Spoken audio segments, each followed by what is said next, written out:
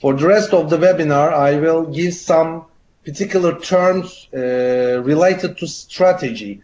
So let's start with the clear definition of strategy, and I will give two more of them later. Strategy is the direction and scope of an organization over the long term, which achieves advantage in a changing environment through its configuration of resources and competencies with the aim of fulfilling stakeholder expectations. A definition by the book, okay? There are some terms in this definition, and I will go over these terms more and more.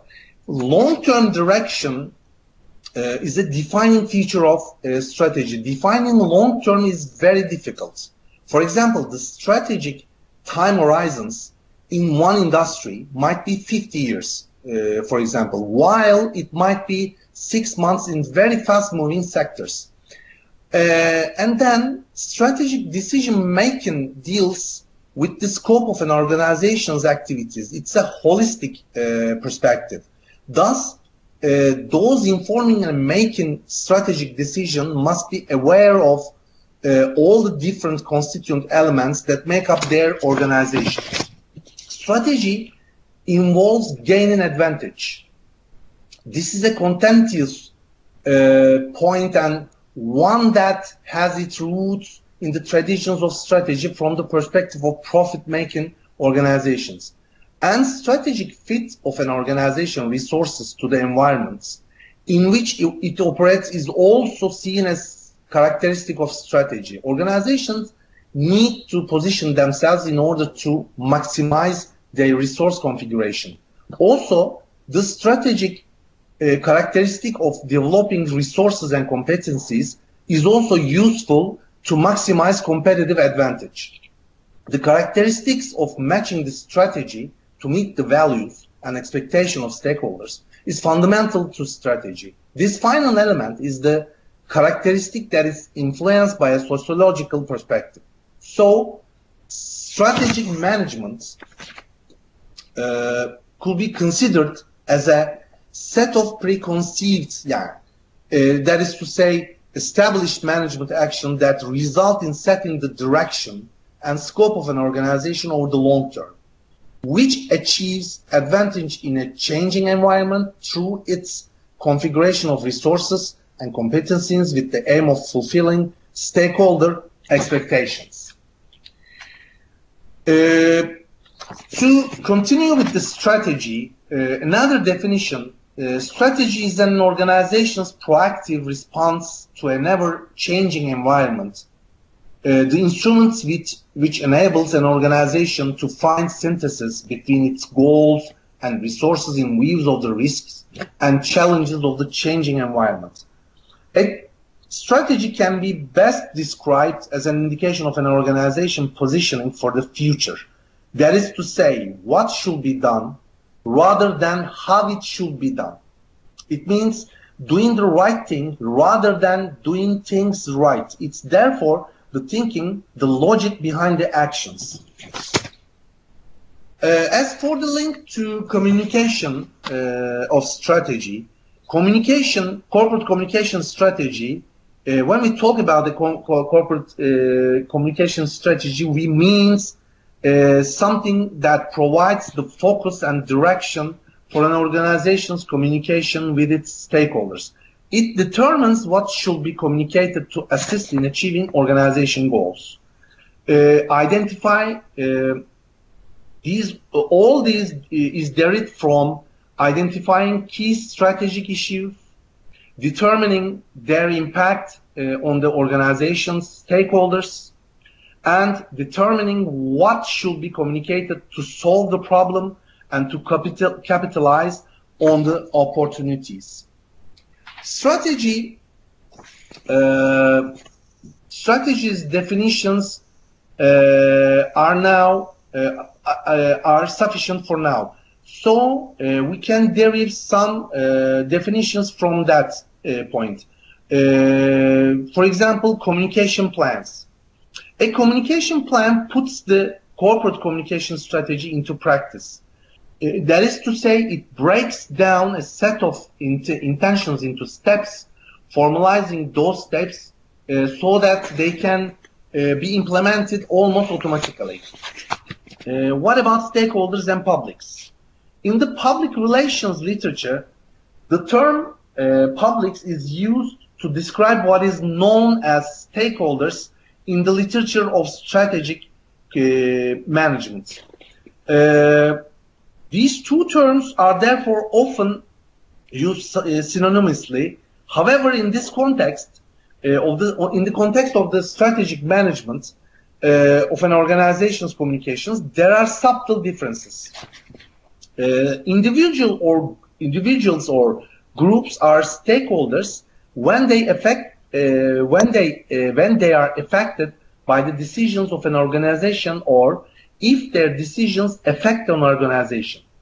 So stakeholders are passive, are normally seen as passive components. When they become aware of problems and actively communicate, and actively start to communicate, they can be described as aware or active publics. What about the strategic issues, which is the main component of strategic management and strategy?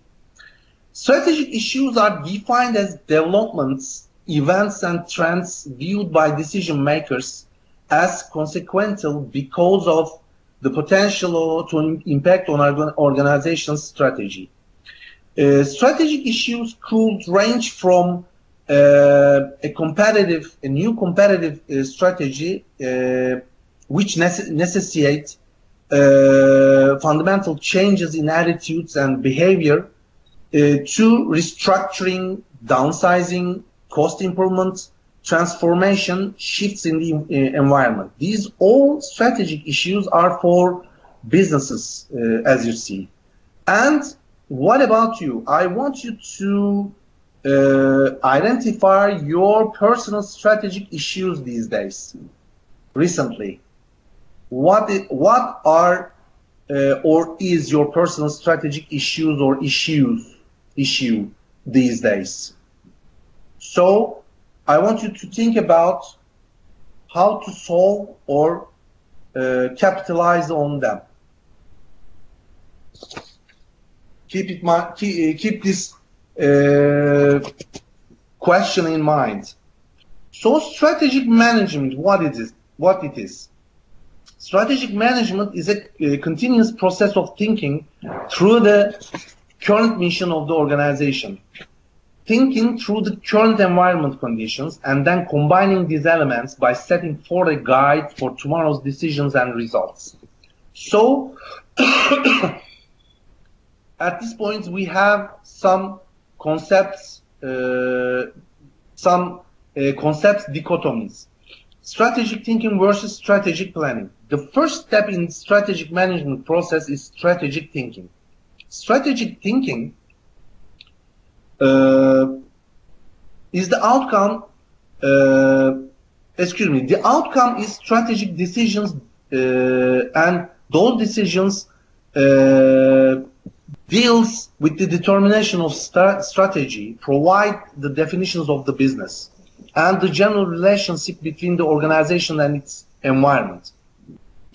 Strategic management also deals with the strategic planning also. It's required to put decisions into practice, as well as with strategic control, which ensures that the chosen strategy is being implemented properly and produces the desired results. Strategic thinking is different from both strategic and operational planning. It is the framework for the strategic and operational plan. It attempts to determine what the organization should look like. And strategic and operational planning is the type of thinking that helps to choose how to get there. So, by thinking strategically, you must figure out what the organization should look like or should do. And by planning strategically, you should figure out choosing how to get there.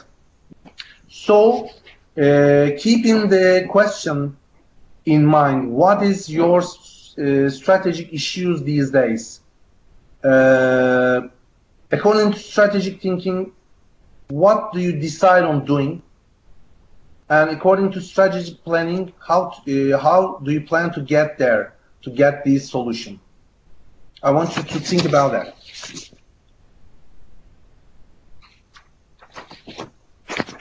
Strategic planning,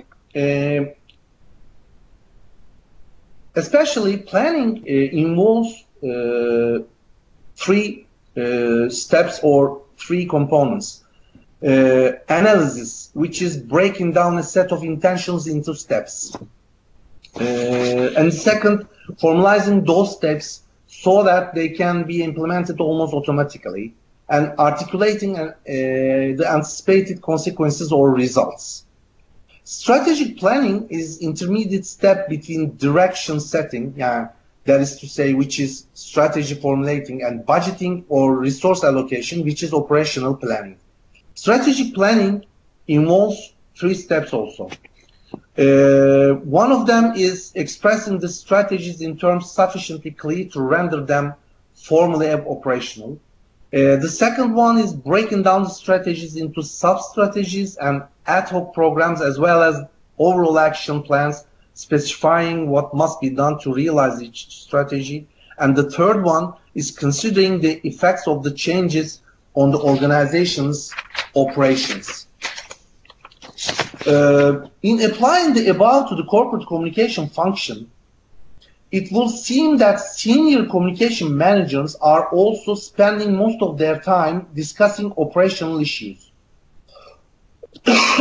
Once the corporate communication strategy has been developed by means of a strategic thinking process that indicates what should be communicated to whom, a strategic communication plan should be developed for the corporate communication function and its divisions, expressing the strategy in terms sufficiently clear to render it formally operational.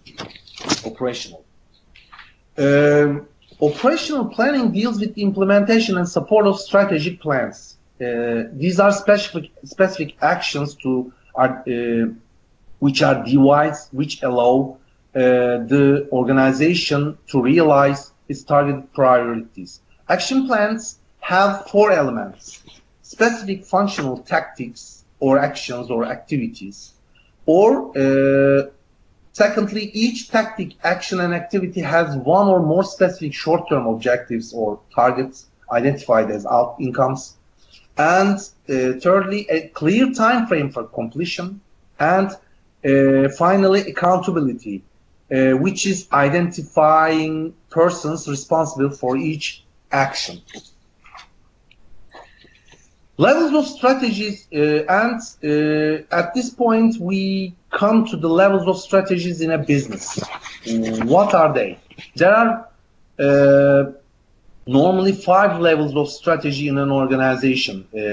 These are defined more or less in literature, all of them. They are more conceptual than real, but they help a lot to conceptualize the types of strategies in an organization. They are enterprise strategy, corporate strategy, business unit strategy, functional strategy, and operations strategy. If we go through the details about them, enterprise strategy, it concerns the organization's mission, purpose, and role in society. It addresses questions such as why the organization exists, what it attempts to provide to society, which sectors of the economy it forms part of, and how it functions in society.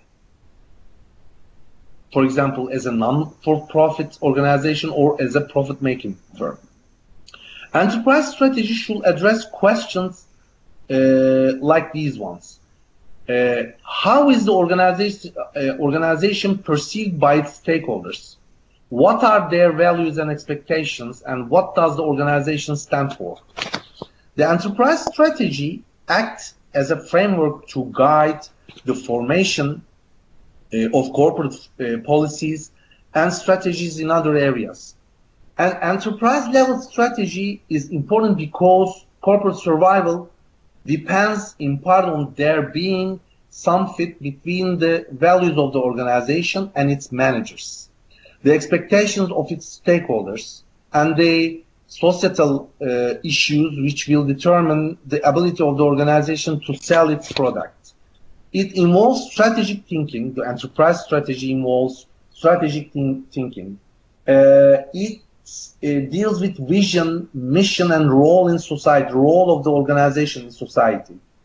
And it deals also relationship with the environment. And it tries to achieve non-financial goals.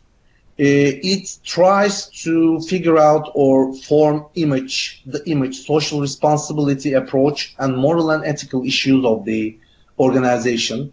And strategy is always stakeholder oriented. The second strategy, the second level of strategy is corporate strategy. At the corporate level, strategy is mainly concerned with defining the set of businesses that should form the organization overall profile and unify and point them toward an overall goal. Corporate strategy can be described as the responsibility of the board and top management for the organization financial performance. It addresses questions such as which set of businesses should the firm compete in and how should they be integrated. Some scholars don't distinguish between enterprise and corporate level strategy, but they combine both under the term corporate strategy. However, it's somehow useful to make this differentiation in order to understand the role of corporate communication in the organization's strategy formulation process, and this focuses on the identification and management of stakeholders and largely determined by the enterprise strategy. The corporate level strategy defines and unifies portfolio of businesses. It decide on how businesses complement, reinforce each other. It deals with the resource allocation to business levels, and so it supports enterprise. It supports directly the enterprise strategy, and this strategy is always financially oriented. And another level of strategy is business unit strategy. This strategy is the responsibility of the general manager of a business unit in an organization. He or she must translate the statements of direction and intent generated at the corporate level into concrete objectives and strategies. And business strategy usually covers a single product or a group or related products or services. It is this strategy, this level of strategies deals how to compete in product market and industry segments. It identifies niche markets and niche areas. It tries to integrate functional levels to produce competitive advantage. It supports enterprise and corporate strategy, and it is always marketing oriented. The fourth level of strategy is functional strategy. The focus of corporate, the principal responsibility of the functional level is to implement the strategic plans at all. So the focus of corporate communication strategy as a functional strategy is to establish a match between the organization and the values and expectations of its strategic stakeholders. This is achieved by identifying strategic stakeholders and managing relationships with them, identifying the organization's key strategic issues and the publics and activists that emerge around them, and reducing conflict and uncertainty around the organization. Functional level strategy relates the enterprise, corporate, business strategies to the functional level. It deals with coordination with other functions. It supports business and corporate enterprise level strategies. And this level of strategy is always oriented towards capitalizing on synergies and competitive advantages. And the last level of strategies is operations strategy in a business. At the operational level, strategies are translated into action. Key operating managers must establish short-term objectives and operating strategies that contribute to business and corporate level goals. Operation strategies are needed to manage operating units and line areas in a cost-effective manner. These strategies translates organizational strategy into action. It develops functional tactics, which are activities unique to function. It maximizes the resource productivity, and this level strategy is always oriented toward cost effectiveness. So for today, that's all that I want to explain or give to you. And the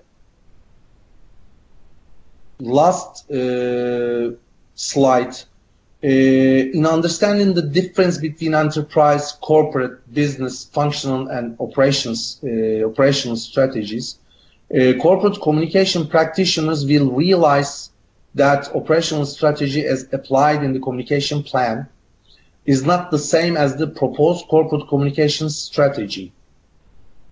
This strategy is a strategy at the functional level involving strategic decisions, providing focus and direction to the corporate communication function.